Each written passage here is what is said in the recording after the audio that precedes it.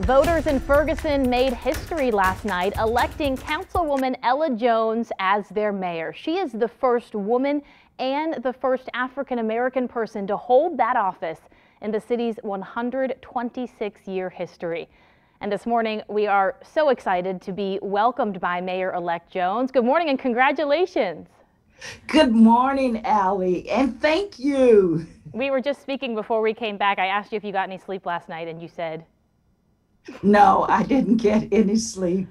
I finally decided to turn my phone off so I can get some sleep. And it's just so exciting that the people went to the polls and selected their choice. That's very exciting.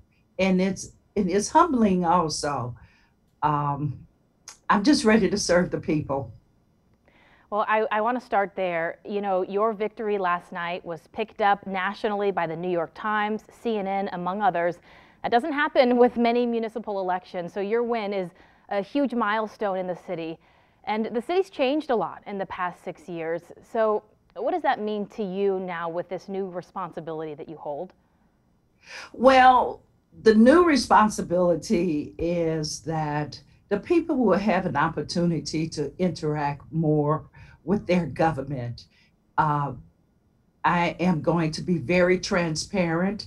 Matter of fact, after my first 90 days in office, I have already started putting a task force together so that we can do a town hall and the people of Ferguson will know the state of their city. So it's very important that the people be informed about what's going on so they can be a part of the government. You know, just speaking with you this morning, I can tell that your passion for the city is undeniable. You've lived there for more than 40 years. So what do people need to know about Ferguson this morning as you join us? Well, people need to know that Ferguson is a very, very good place to raise a family. Ferguson is diverse.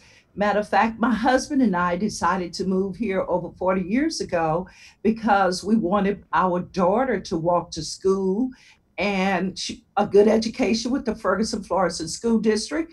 And plus, my husband wanted to be closer to McDonnell Douglas, but is now Bowie.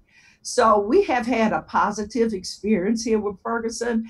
And I just want everyone to know that it's a great place. It's not what you see on television. Had an opportunity to take some people to walk around the various neighborhoods, and they were surprised at the housing stock here in Ferguson. So it's a good place. I have great neighbors.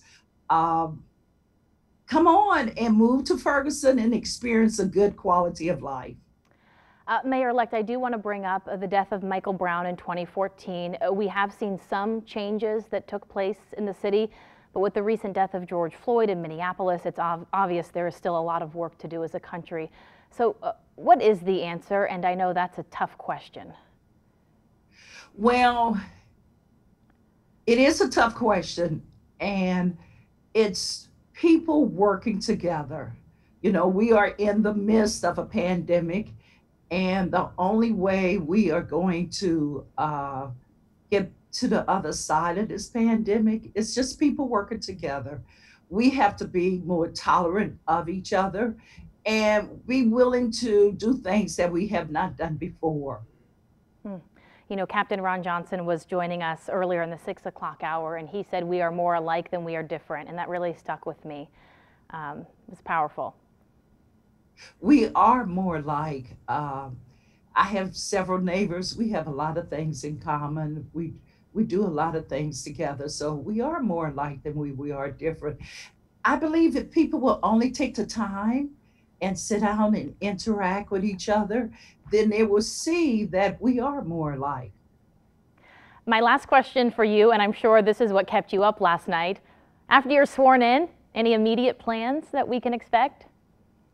Well, after I am sworn in, my immediate goal is to interact with the council and to make certain that we are on the same page. We want to work together. We want to move the city forward and work on the businesses that were looted, glasses were broke, the windows were broken out, really helped them to get back because most of them was working to open their business because in the midst of this pandemic, and now this is a setback. So really want to work with them, work with St. Louis County, work with St. Louis partnership, and see what they can do to help these businesses. I'm sure the owners are going to be really happy to hear that. Mayor-elect Ella Jones, once again, thank you for your time this morning and congratulations. Thank you, Allie.